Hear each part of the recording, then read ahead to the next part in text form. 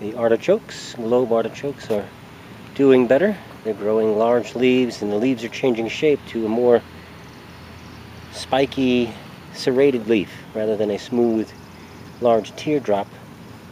They're becoming more serrated and spiky and just looking different.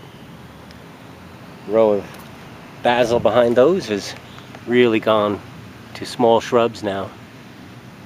It's a nice row of basil. And behind that, the bed of oregano. Maybe 40 oregano plants there. They're doing very well.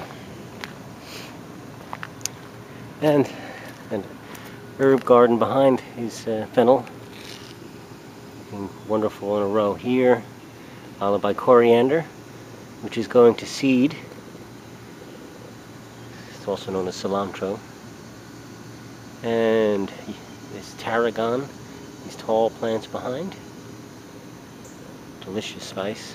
And yarrow or achillea behind that. We have some spicy hot peppers. We have lavender coming up. It's very slow to grow, but it's finally growing now. Sage, 4 or 5 sage plants, maybe 6. We have catnip, Cali Joe, and thyme. Thyme has been very slow to grow, but with patience it's been getting bigger and bigger.